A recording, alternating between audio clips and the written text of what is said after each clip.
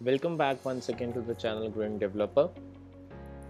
Now in continuation with the Flutter series that we have started, we learned how widgets are managed in Flutter, what are stateless widget and what are stateful widget in the last video.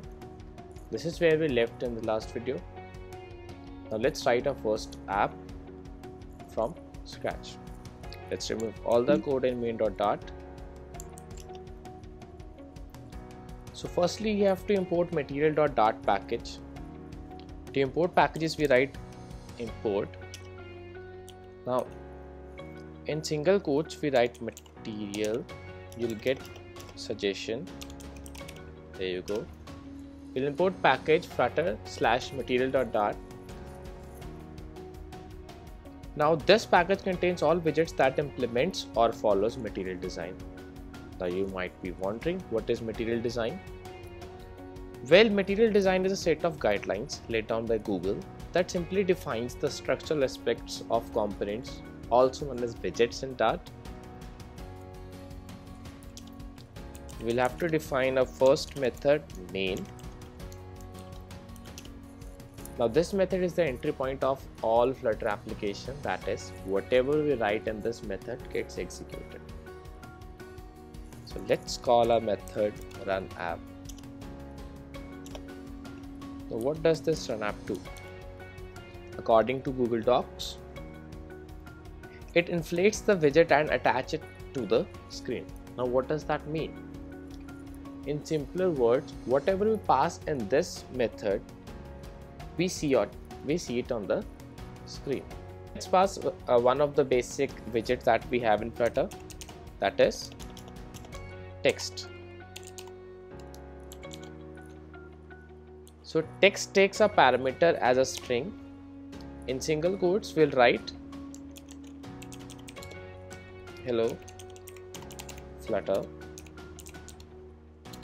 from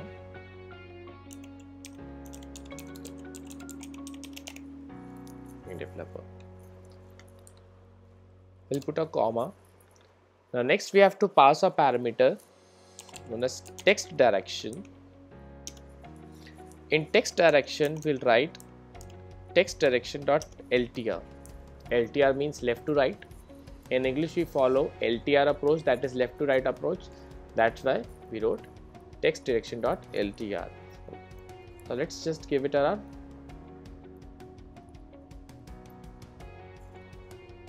Now you can see the text shown here.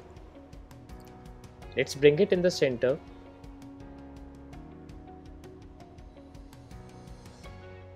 Let me just align it for your reading.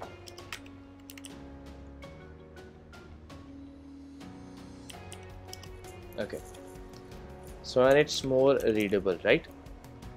Click on this bulb and click on wrap with center. Now what it did, it just wrapped this text widget with another widget which is known as center. So in this runApp method, we are passing a center widget. Whatever we pass as a child to center widget gets aligned in the center of the screen, right? So let's run it. And you can see the text is shown in the center. Now this app doesn't look nice, right? So we'll further learn about two most important widgets in Flutter, that is MaterialApp and Scaffold. First, the MaterialApp widget. Now it is a convenience widget that wraps a number of widgets commonly required for material design applications.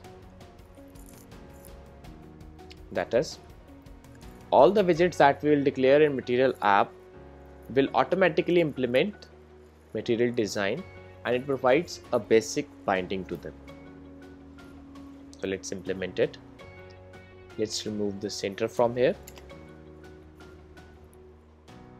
and we'll write material app here. So sorry, that is material app. Now this material app takes home as a parameter, and in this home we have to pass some widget, right? Now let's talk about scaffold widget. Now scaffold widget provides all the basic material layout that is needed. That is, it automatically aligns the app bar, the drawer, the floating action button, bottom navigation bar, etc. in their proper place. So let's write scaffold here and just give it a run. Now as you can see, we got a blank white screen. Now why is this white? Scaffold widget has a property known as background color. Now for this background color, default value is somewhat similar to white. So if I write here colors.blue, that is I'm giving it a blue color. Now if I run it,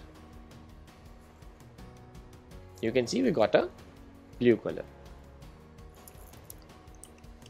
Now let's just keep it white. It takes a parameter named body. In this body, whatever will pass, it will show it on the scaffold. Now let's just pass our text here. Let's pass learning steadily and give it a run. Again you can see the text is shown here. Now notice that we didn't provided any text direction this time. Why? Because it is inside scaffold, so scaffold automatically provides a material structure, and by default we have the direction as left to right in it. So what was the widget to bring it in the center? Yes, you guessed it right, it was the center widget. So let's wrap with center and click on run. Now as you can see, we got a text in the center.